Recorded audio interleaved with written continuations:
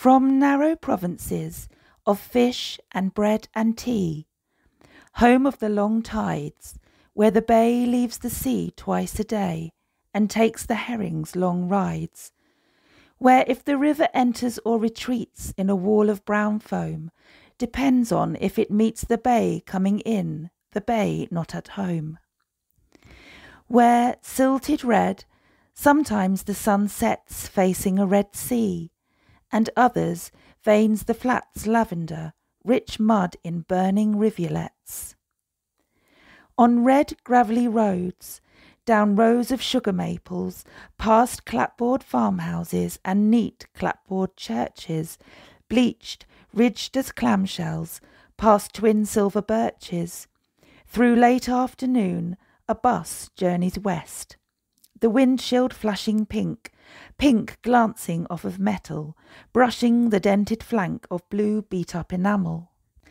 Down hollows, up rises, and waits patient while a lone traveller gives kisses and embraces to 7 relatives and a collie supervises. Goodbye to the elms, to the farm, to the dog. The bus starts. The light grows richer. The fog, shifting, salty, thin, comes closing in. Its cold round crystals form and slide and settle in the white hen's feathers, in grey glazed cabbages, on the cabbage roses and lupins like apostles. The sweet peas cling to their wet white string on the white-washed fences. Bumblebees creep inside the foxgloves, and evening commences.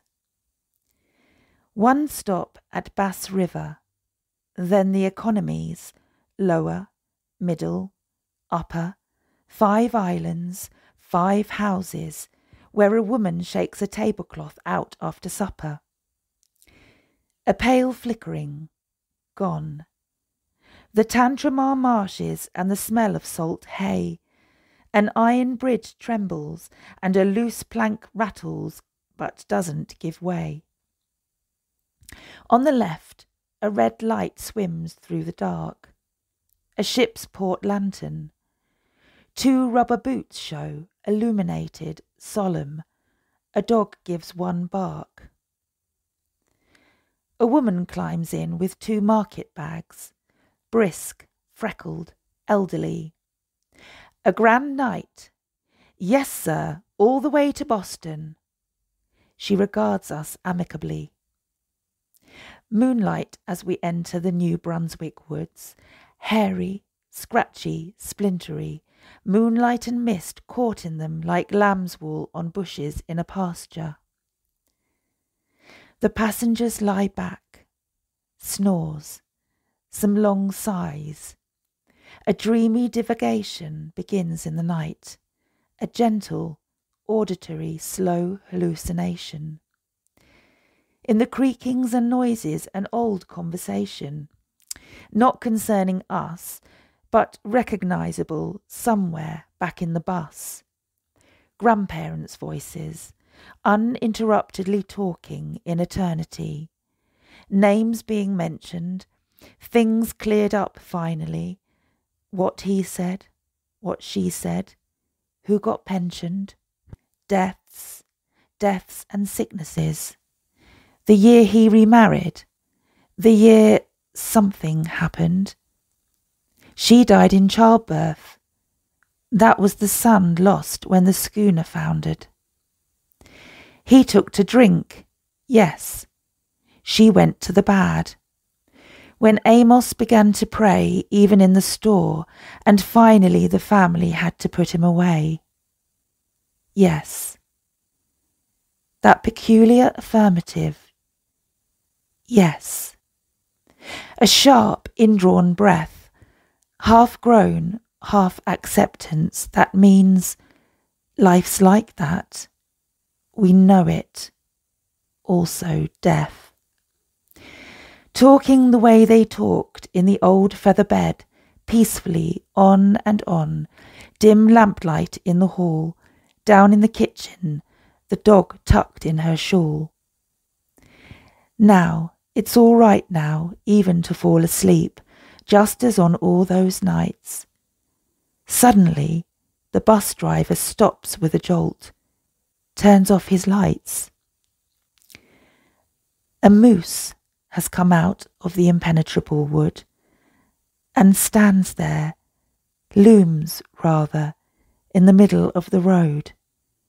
It approaches. It sniffs at the bus's hot hood. A moose has come out of the impenetrable wood and stands there, looms rather, in the middle of the road. It approaches. It sniffs at the bus's hot hood, towering, antlerless, high as a church, homely as a house, or safe as houses. A man's voice assures us, perfectly harmless. Some of the passengers exclaim in whispers, childishly, softly, sure are big creatures. It's awful plain. Look, it's a she. Taking her time, she looks the bus over, grand, otherworldly. Why? Why do we feel, we all feel, this sweet sensation of joy? Curious creatures, says our quiet driver, rolling his R's. Look at that, would you? Then he shifts gears. For a moment longer, by craning backward, the moose can be seen on the moonlit macadam. Then there's a dim smell of moose, an acrid smell of gasoline.